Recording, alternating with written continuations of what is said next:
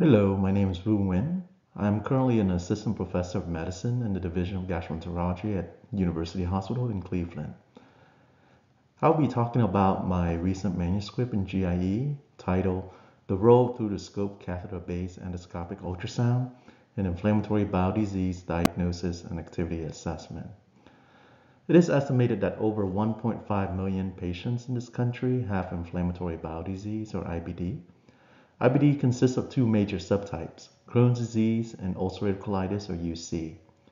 Currently, Crohn's disease and UC are diagnosed based on a combination of characteristic findings on endoscopy, histology, and/or imaging. However, distinguishing Crohn's disease and UC when the disease is limited to the colon can be challenging. In fact, 5 to 15% of patients with IBD carry IBD unclassified diagnosis, meaning these patients cannot be classified as Crohn's disease or UC. This is a potential barrier to optimal patient care since disease prognosis, complications, and treatment approach differ significantly for Crohn's disease versus UC. In this study, we will evaluate the role of endoscopic ultrasound in differentiating the diagnosis of Crohn's disease from UC and healthy controls. It has been well described on surgical pathology that Crohn's disease is characterized by transmural inflammation, while UC involves inflammation of the superficial layer, primarily involving only the mucosa. Endoscopic ultrasound allows the endoscopist to visualize deep layers in the gastrointestinal wall and has an important role in the management of pancreatic disease and gastrointestinal tumors. However, its role in IBD management is understudied.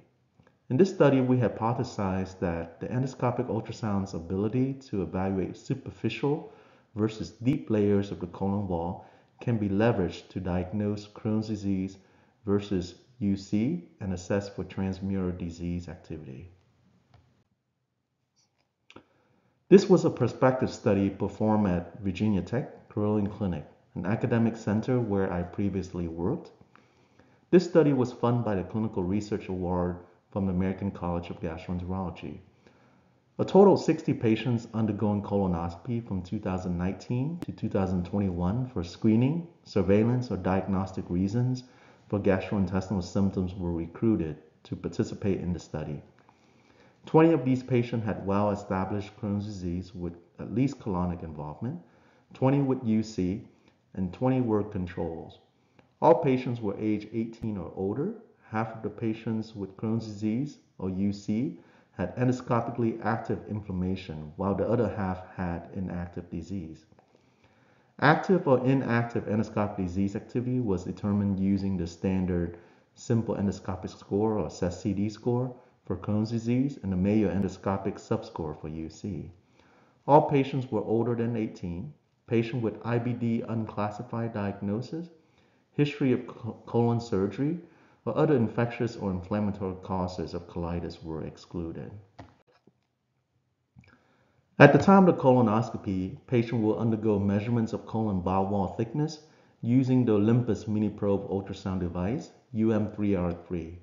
This is an FDA-approved through-the-scope catheter-based ultrasound device that has a diameter of 2.5 millimeter and a length of approximately 2 meters, and can be passed through the biopsy channel of all Olympus 180 or 190 colonoscope. The probe has a piezoelectric crystal at the distal tip, while the proximal end is attached to a driver unit that causes the crystal to spin and vibrate, creating a radio ultrasound image at high frequency of 20 megahertz. During colonoscope insertion, air was suctioned out and the colon was infused with water. The mini probe ultrasound was inserted into the biopsy channel, and bowel wall thickness, specifically the thickness of the mucosa, submucosa, muscularis propria, and the total wall layer were measured and obtained from the rectum, which is the primary site, and then the cecum. In patients with active inflammations or ulcerations in the colon, the measurements were obtained at the site of the most severe inflammation in the rectum and the cecum. All measurements were obtained at the time of colonic relaxation, or rather, during the absence of colonic contraction. The rest of the colonoscopy exam was conducted per standard protocol. We found that patients with active Crohn's disease had significantly thicker rectal mucosa submucosa, muscularis propria, and total wall layer compared to controls. Patient with active UC has significantly thicker rectal mucosa and the total wall layer, but no significant difference in submucosa or muscularis propria layer thickness compared to control. Importantly, patients with active Crohn's disease had a significantly thicker rectal submucosa thickness compared to patients with UC. Compared to patients with inactive Crohn's disease, patient with active Crohn's disease has significantly thicker total wall layer and also thicker mucosa, submucosa, and muscularis propria layer.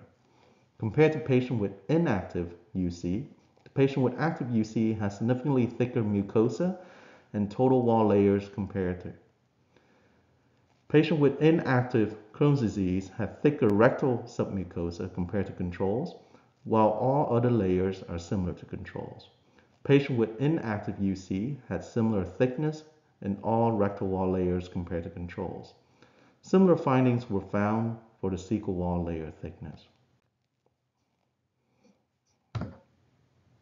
We perform a receiving operating curve analysis, and the optimal cutoff point for differentiating active Crohn's disease versus inactive Crohn's disease in our cohort was a rectal submucosal thickness value of 1.1 millimeter. And for differentiating active UC versus inactive UC was rectal mucosa thickness value of 1.1 millimeter. Similarly, a rectal submucosa thickness value of 1.1 millimeter is an optimal cutoff point for distinguishing active Crohn's disease from active UC in this cohort. In summary, our studies show that patients with active Crohn's disease have significantly thicker colon total wall layer that is primarily due to thicker submucosa layer compared to controls and patients with inactive Crohn's disease. Meanwhile, patients with active UC have significantly thicker colon total wall layer that's primarily due to a thicker mucosa layer compared to controls in inactive UC. Patients with active Crohn's disease have significantly thicker submucosal layer compared to patients with active UC. This study demonstrates a novel application of endoscopic ultrasound and its utility in diagnosing Crohn's disease versus UC and in evaluating transmural disease activity. The ability to differentiate active Crohn's disease from active UC by evaluating mucosa and submucosa wall layer thickness at the time of colonoscopy may help confirm inflammatory bowel disease subtype diagnosis and perhaps recharacterize patients with IBD unclassified diagnosis. This will need to be tested in future studies. Furthermore, the ability of the endoscopic ultrasound to evaluate for transmural healing in patients with inflammatory bowel disease at the time of colonoscopy and how this can be used to predict disease outcomes will need to be further evaluated. Thank you.